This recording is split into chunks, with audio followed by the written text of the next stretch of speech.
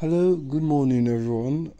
Done my exam, so I'm back to making Jujutsu Kaisen content as usual. And my first order of business is to talk about how very good Sukuna is as a Jujutsu Sorcerer. I don't think people really understand how much of a badass he is in like Jujutsu Sorcery. I'm not going to say like as a fighter or the rest. I'm talking about like intellectually as a Jujutsu Sorcerer.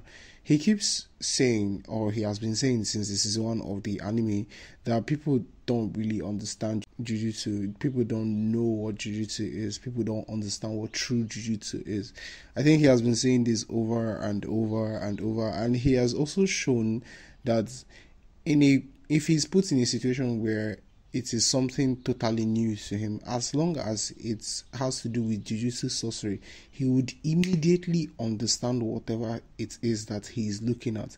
The first time he saw Megumi's curse technique, he just understood once that it had to do with summoning Shikigamis through using the shadow as an intermediary. When he saw Gojo destroy his brain and reconstruct it, like this was something that he had no idea about, or they didn't tell him the principle behind it.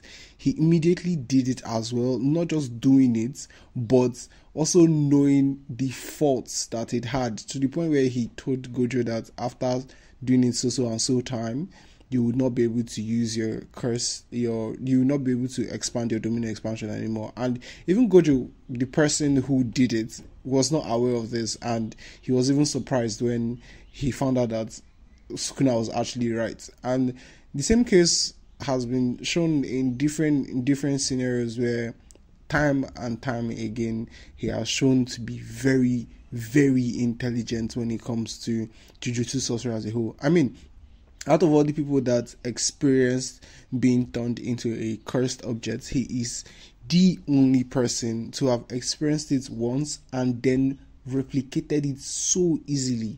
Even that Maharaga slash should be evident enough to show how crazily intelligent, how much of a genius he is when it comes to Jujutsu Sorcery. And I think in the entirety of Jujutsu Sorcery history, the entirety of the history, I don't think there will ever be somebody this knowledgeable or this intimate with Jujutsu Sorcery as Sukuna is. I think I understand why Kenjaku is a fan of Sukuna now, because Kenjaku has lived for more than 2,000 years already, so he is fully aware of Jujutsu Sorcery.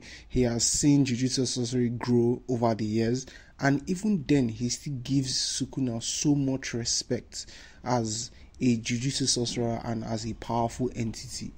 I just think like Higurama was not prepared for the person that is Sukuna, and personally I do not blame him at all. I personally do not blame him at all.